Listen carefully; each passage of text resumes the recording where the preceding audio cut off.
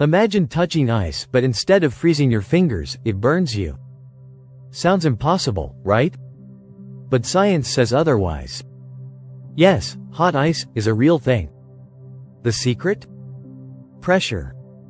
When ice is subjected to extreme pressure, about 20,000 times the atmospheric pressure we experience on Earth, it doesn't melt at 0 degrees Celsius like normal ice. Instead, it stays solid even at 76 degrees Celsius, 169 degrees Fahrenheit. That's hot enough to burn your skin on contact. Where can we find it? You won't find this hot ice naturally on Earth because we don't have such high pressures.